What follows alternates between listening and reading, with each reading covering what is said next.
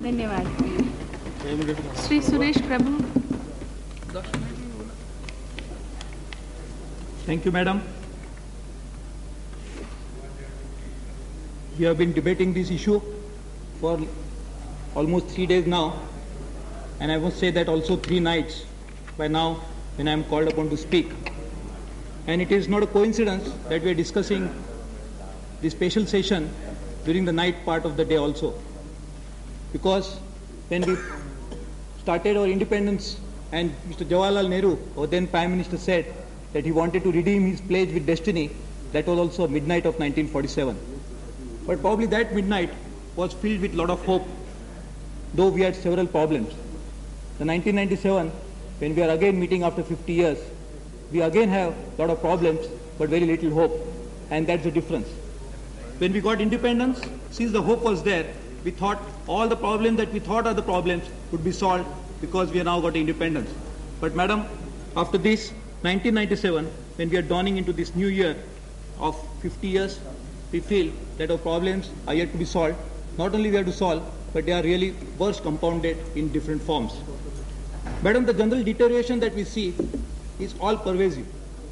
Just to take an example, in 1947, our neighboring country Sri Lanka, a very small little island, was not even playing test cricket. But in 1997, they have taken a great pride in saying that we had not only defeated India, but have scored so many runs that were never scored in the test cricket against India. So this general deterioration, madam, really makes us to introspect and to find out what really has gone wrong, where we have gone wrong. Madam, certain human-related life index criterion, when we try to compare them with not only our neighboring countries in Asia, but also with some sub-Saharan countries, we are really not progressed on that count also. In fact, the Time magazine, which recently came out with a special issue to commemorate India's 50th year of independence, has given some startling facts about this human life index. We are really not gone ahead of, or in that period, certain sub-Saharan countries have progressed better than India, and we are deteriorated in that area also. Madam, the net result of all this is our youth is feeling really frustrated. All these years, they thought that changing one political party and voting for another is a solution to the problems that the country was facing. He has tried many alternatives, but yet the problems are not yet solved. And it is a very dangerous trend that we are witnessing now. Many youths are now turning to so-called mafia only with the hope that the justice will be delivered, justice will be dispensed with, not by the system that he thought was a democratic one, but now this system will give him the justice that he is really looking for. Madam, this is a time to really draw the balance sheet of the country, and I think we really have more liabilities on the liability side and then the assets. Though I am not saying that asset side is totally blank.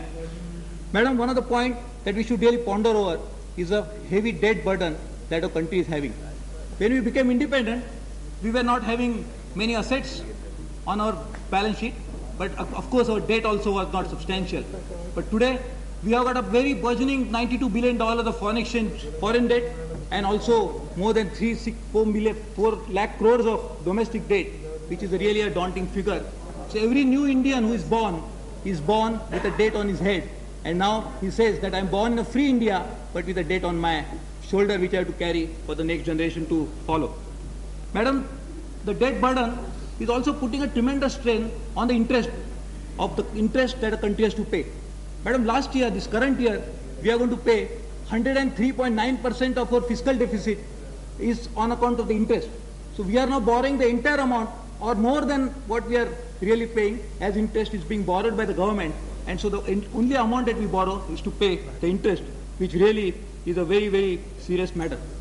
On the other side, madam, very startling and also very worrying point is 30% of our population in the higher income bracket is consuming more than 53% of our private consumption expenditure, and the lower 30% is only able to get not more than 42%. So this is something which I think is a very startling, and this is what we have got in this last 50 years of independence. Madam, any other sector which should have made us happy, but even on health, it's the same story. We thought that we have mastered the diseases, we have conquered these diseases, but those old diseases which we thought we have conquered are again rearing their head in this 50th year of independence, which is again a very worrying find, madam. The education is providing us degrees, but not jobs. It is giving us knowledge, but not enlightenment, and on that front also, the situation is very dismal. Madam, we always take pride in saying that we have got the highest, second highest trained manpower in the world that is there in India, and it's a very great pool of resource which is available to us. But this huge resource is unemployed in great degree. It is finding jobs. It is trying to use the creativity to build up the country, but its hands are not finding enough opportunities, and this is what is the sorry state of affairs in this 50th year.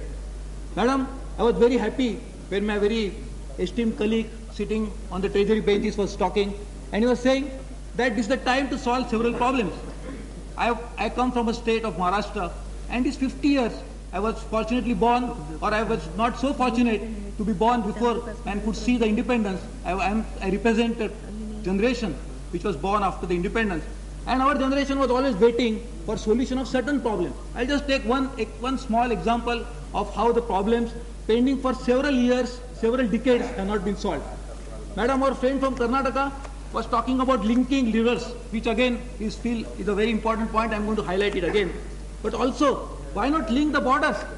Why not link the territory with the people who want to be with a state which is their own state they feel? And this border dispute between the state of Maharashtra and state of Karnataka could not be resolved for 50 years. And if we cannot solve a small little problem like this, I don't know how we are going to be in the world which is borderless. We think that a world is emerging as a global village, but few villages on that side of the border who are aspiring to be with a state of their own cannot be here. And I think this is what our youth is crying and asking, what type of solutions we could find in these last 50 years. Madam, one of the points that we should always realize and remember before I proceed further, madam, I must really emphasize one thing which has been highlighted by many of my esteemed colleagues in this very house, and I am very happy about it. Madam, we cannot be a rootless society. We cannot be a society without roots. We must and cannot forget, and everybody, including our former Prime Minister, when he was talking today for a very good amount of time, was always referring to our ancient culture. Madam, I am very happy when we are looking into the future, we are not yet forgotten about it. But madam, let us not forget culture or use it only as a debating point when we talk in the parliament, but let all our policies, the national policies, the entire foundation of our entire polity should be based on this ancient culture. And if you forget that, the past is past. If you forget, the future is not going to forgive us, because again, the future is going to turn into past in not too long or not too distant a future. Madam, I was very happy when our Honorable Speaker gave a call for a second freedom struggle. I think when we are talking about a freedom struggle, as before 1947, we were all united. I don't think we are divided like this. There was no need to demarcate between different parties, different people, different creed, different culture, because we had only one common objective. We had an objective of winning independence.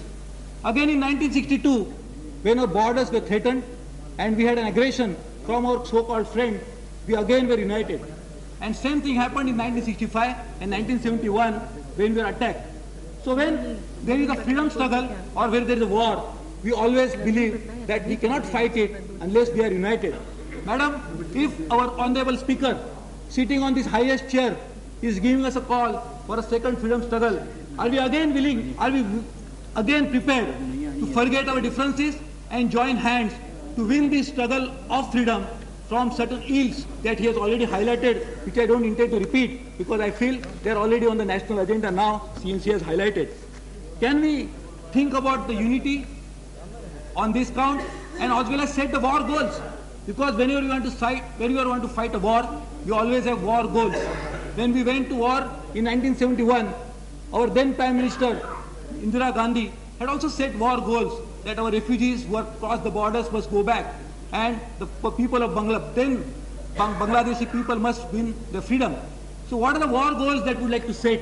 For this is something which will determine as to how and to what extent we should go ahead and succeed in this new war and also the second freedom struggle. Madam, I think we all have noticed one very interesting phenomenon. Madam, there are my very good esteemed friends from Kerala. They would bear me out when I say this. That whenever an Indian goes abroad, he succeeds. And the same person comes back into India, he is branded as an unsuccessful person. Why cannot we introspect on this today? Why cannot we try to find out an answer to this problem? Why do we succeed outside and the same Indian coming back cannot really perform in the country? What is the wrong? If the person can man the NASA operations, but he comes back and tries to work in ISRO, finds it difficult to get a job. What is wrong with our system that we must all try to find out? Madam, I think the common man has a will to win this freedom struggle. But what he really needs is a strength. And the strength must come from the government, from this parliament, from all of us. And if we give him this strength, I think with his willpower and with his clearly set war goals, which I think partly are highlighted by our Honorable Speaker, we should be able to really win this war. Madam, I always wonder that can we not keep certain things as something on which we will never debate, never deliberate. We can always deliberate, but once we agree, we will not try to tamper with it. Madam, we have got a good example that there is a basic structure of our constitution which cannot be tampered with. Our highest court in the country, the Supreme Court, has always said on many occasions that a basic structure cannot be touched upon even by the parliament. Can we not set certain issues like this for population, which has been highlighted, in terms of education, in terms of economic policy? Can we not determine and define certain common objectives which should be once agreed upon, once debated upon, and would always form as a part of the national consensus, is something which I think we must try to deal with this in today's session, the session which is supposed to be ending tomorrow. If we fail to do that, even if we want to fight this war, the goals may not be properly defined, and having defined a goal, if we don't focus ourselves on that properly, we will not be able to really get what we want. Madam, let me quickly, as I know, as a limitation of time, quickly go through what I feel should be also the part of the national agenda. Maybe I am trying to not redefine, but try to expand what is already said by our Honorable Speaker, as well as a veteran parliamentarians like the Leader of Opposition, Honorable Mr. Atal Bihari Vajpayee. Madam, one of the things that we must try to work on is to reduce the cost of administration. Whatever new schemes we are launching, whatever new ideas we are generating, the cost of administering it is becoming so heavy that the new states are being created, the bureaucracy is increasing, the government size is increasing, and as a result of which the administration cost is increasing, and the fruits of this, whatever programs we are implementing, is not reaching the common man. And I think we should really have this as one of the points. And while disagreeing with my friend who is not present now in the house from Karnataka, when I talked about the border dispute, I would like to share one of the very important points that he said. To commemorate this occasion, this 58th year, what do we have? We can come out with a souvenir. We have been presented with a good memento by our Honorable Speaker. But can this be only commemoration item for the country? Can we not think about a national project which can be remembered for another 100 years? When we go to China, we see a Great Wall of China, and we try to say that this Great Wall of China defended China during the ancient times. We don't need any walls when we are trying to break many. What we really need to do is to create a linkage of all the rivers in the country and try to use this as one of the symbol of national integration, as well as a symbol to commemorate this 58th year of independence. Can we adopt a resolution in a time-bound program and create this project as a national project? Madam, imagine the number of jobs that will be created as a result of this. Today, only 30% of our land is irrigated, and that 30% of the land is somehow trying to provide food to millions of people who are born every day. Can we not think about creating new jobs and irrigating land which will also provide this food for so many new generation of people who are going to be born in next few years? And it's a time also to find out in this last 50 years how much money we have spent on flood relief in Assam at the same time, and also on the drought relief in Rajasthan at the same time. So can we not use all this pool of money that we invested in last 50 years and create this new national project which will also be served as a bridge, riverway, also stop migration of population from cities to from towns to the cities, from the villages to the city. Madam, another important point that I think all of us must somehow deliberate upon and try to resolve, and that is about, in our constitution, we have provided for separation of power between these three different organs of state. There is a legislature, there is a judiciary, and there is also the sovereign parliament and executive. Madam, this separation of power was necessary as a counterbalance factor to ensure that no single organ usurps the power. But as a result of which now we are seeing that the legislation passed by the parliament and it is executed in some different fashion, and the judiciary tries to interpret it in a third manner. Here can there not be a unity of action by these three different organs when we are trying to solve a national problem? Madam, we can take several examples in which some very well-meaning decisions could not be implemented, could not be ultimately stand before the test of law, only because all the three organs could not come together. So if 1947 we went in for separation of power between these three different organs, in 1997 can we think about a unity of action between these three different organs so that they can ultimately try to serve the common man for whose benefit all these three different organs are supposed to operate, and not as sort of a counterbalance to defeat each other and try to find fault with each other's actions. Madam,